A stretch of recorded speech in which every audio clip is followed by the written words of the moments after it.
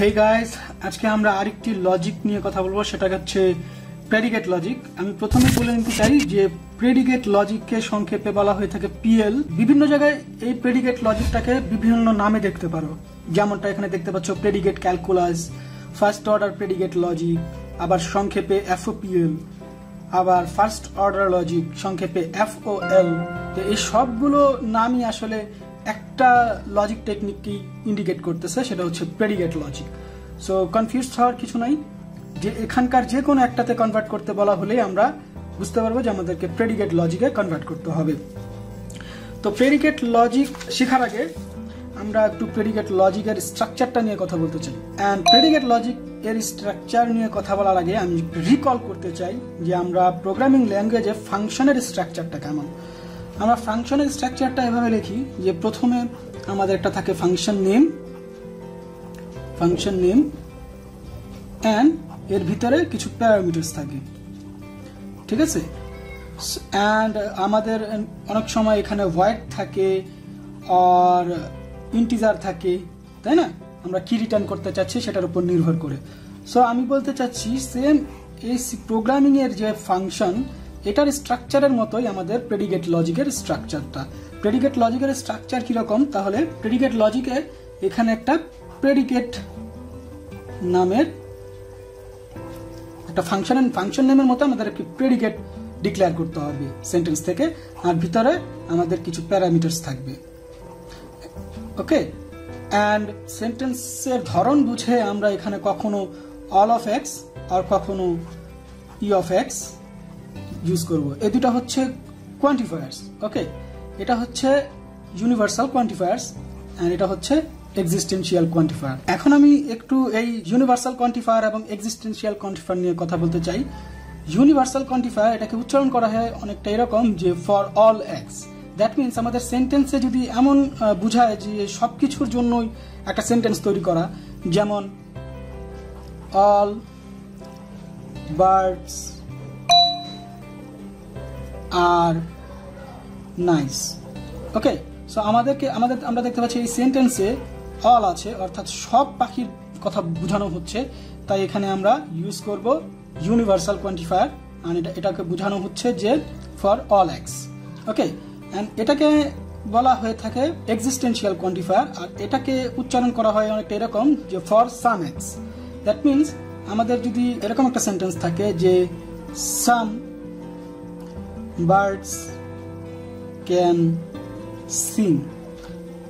ওকে, তো আমরা দেখতে পাচ্ছি এখানে কিছু সংখ্যক পাখির কথা বলা হচ্ছে, অর্থাৎ সব পাখির কথা এখানে বলা হচ্ছে না, তাই এখানে আমরা ইউজ করব existential quantifier for some x. এবার আমরা একটা একটা করে প্রেডিকেট লজিকের এক্সাম্পল দেখব। এখানে একটা সেন্টেন্স তোমরা দেখতে পাচ্ছ, সেটা হচ্ছে আসিফ ইজ টল। তো আমরা বলেছিলাম প্রথমে আমরা একটা প্রেডিকেট সিম্বল তৈরি করব, ফাংশনের নেমের মতো একটা প্রেডিকেট তৈরি করব। তো প্রেডিকেটটা আসলে কোন নামে তৈরি করব? মোস্ট অফ দ্য ক্ষেত্রে কি হয় যে সেন্টেন্সের মধ্যে যে ভার্ব আর অ্যাডজেক্টিভ থাকে সেটাকেই আমরা প্রেডিকেট হিসেবে ধরে নিই। বাট আমাদের খেয়াল রাখতে হবে আমরা প্রেডিকেটটাকে যে নামেই ধরবো সেটা দ্বারা যেন কোনো রিলেশন তৈরি করা হয়। অর্থাৎ আমরা যেরকম ভাবে ডাটাবেজে একটা নাম ধরে রিলেশন তৈরি করি, ঠিক একইভাবে এখানে প্রেডিকেট ধরে মানে রিলেশনটা তৈরি করার জন্য প্রেডিকেটটা তৈরি করতে হবে। সো আমরা এই সেন্টেন্সটাকে কিভাবে প্রেডিকেট লজিকে কনভার্ট করব? আমরা এখানে দেখতে পাচ্ছি যে আসিফ ইজ টল, তো আসিফ লম্বা, তো এই টল দ্বারা আমরা রিলেশনটা তৈরি করতে পারি। তো আমরা টলের প্রেডিকেট বানাবো TALL। তো এখানে আমি একটা জিনিস বলতে চাই, সেটা হচ্ছে যে আমরা যে নামে প্রেডিকেট তৈরি করব সেই নামটা বড় হাতের লিখতে হয়। এটা একটা স্ট্যান্ডার্ড ওয়ে, এটা এমন না যে লিখতেই হবে, বাট এটা একটা স্ট্যান্ডার্ড ওয়ে যে প্রেডিকেটটাকে ক্যাপিটাল লেটারে লেখা হয়। অ্যান্ড দেন প্যারামিটার হিসাবে এখানে আমরা দেখতে পাচ্ছি শুধুমাত্র আছে আসিফ, সো আমরা প্যারামিটার হিসাবে এখানে লিখতেছি Asif. So that means Asif is tall. খুবই সিম্পল ওয়েতে আমরা এভাবে প্রেডিকেট লজিক তৈরি করতে পারি। আরেকটা এক্সাম্পল আমরা এখানে দেখছি যে ভিল্লা চেস্ট ঐন্দ্রিলা। ঠিক আছে, এখানে আমরা রিলেশন তৈরি করতে পারি চেস্টের মাধ্যমে। সো এখানে আমরা লিখবো হচ্ছে চেস কে কাকে চেস করেছে? বিল্লা ঐন্দ্রিলাকে। দ্যাট মিনস প্যারামিটারের প্রথম নামটা আসবে বিল্লা অ্যান্ড কমা, দেন সেকেন্ড নাম হচ্ছে ঐন্দ্রিলা, সো ঐন্দ্রিলা। এখানে একটা লক্ষ্য করার বিষয় হচ্ছে আমাদেরকে প্যারামিটারগুলোকে সেন্টেন্সের ধরন অনুযায়ী আমাদেরকে প্যারামিটারগুলো বসাতে হবে। অর্থাৎ এখানে বিল্লা ঐন্দ্রিলাকে চেস করতেছে, যেন বিল্লা প্রথমে ঐন্দ্রিলা সেকেন্ডে। আমরা যদি ঐন্দ্রিলা কমা বিল্লা লিখি তাহলে সেন্টেন্সের মিনিংটা পুরোই উল্টা যাবে, ঠিক আছে? তখন হবে যে ঐন্দ্রিলা চেসড বিল্লা। সো আমাদেরকে এই প্যারামিটার বসানোর ক্ষেত্রে একটু খেয়াল রাখতে হবে।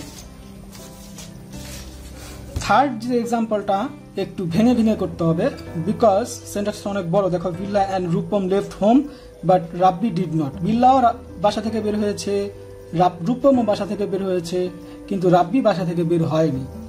তো এই সেন্টেন্সটাকে আমরা ভেঙে ভেঙে করব। কিভাবে করব? প্রথমে করব যে বিল্লা লেফট হোম, এটার জন্য আমরা প্রেডিকেট লজিক তৈরি করব। এটার জন্য কিভাবে করব? ধরলাম লেফট হোমের প্রেডিকেট আমরা ধরতেছি এল।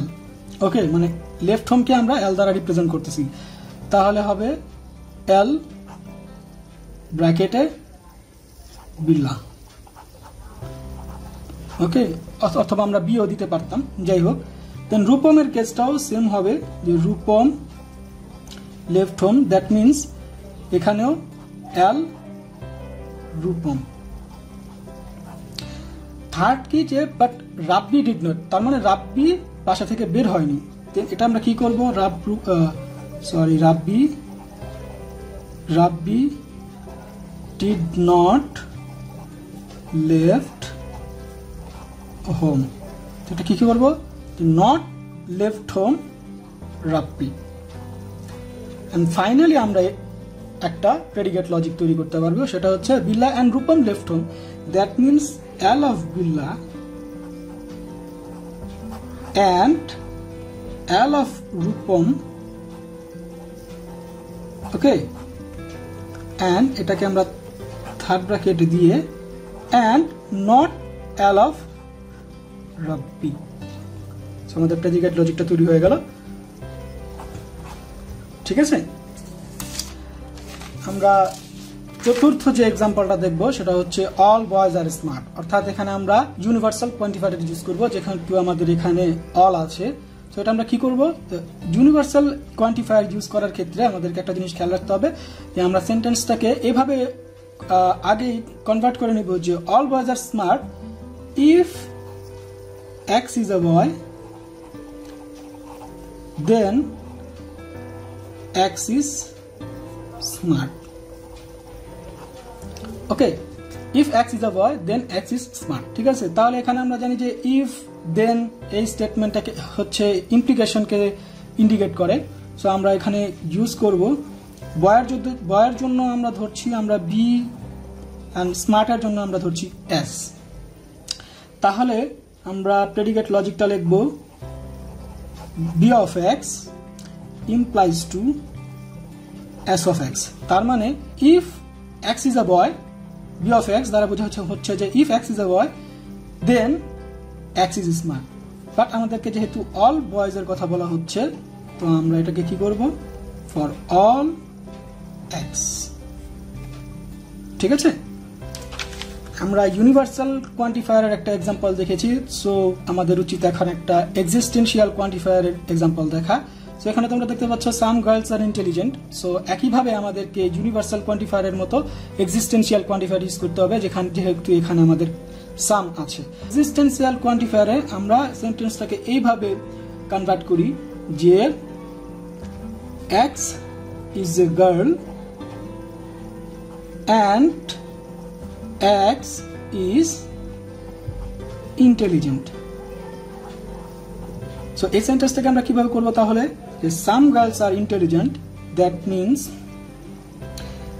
গার্লসকে আমরা যদি ধরি G and intelligentকে ধরি যদি I, তাহলে G of X and I of X।